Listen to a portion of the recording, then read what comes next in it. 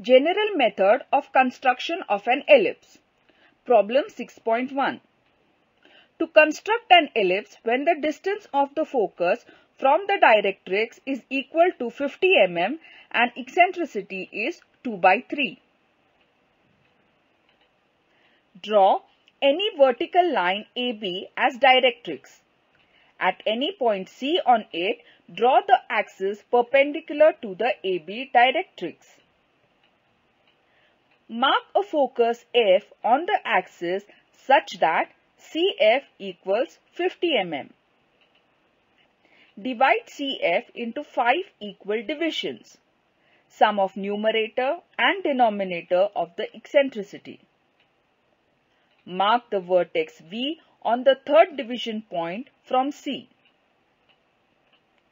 Thus, eccentricity E is equal to VF upon VC equals to 2/3.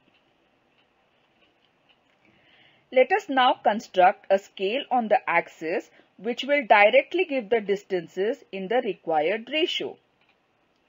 So, at V, draw a perpendicular VE equal to VF. Draw a line joining C and E. Thus, in triangle CVE, VE upon VC equals VF upon VC equals 2/3. Mark any point 1 on the axis and through it draw a perpendicular to meet CE produced at 1 dash. With center F and radius equal to 1 dash, draw arcs to intersect the perpendicular through 1 at points P1 and P'1. These are the points on the ellipse because the distance of P1 from AB is equal to C1.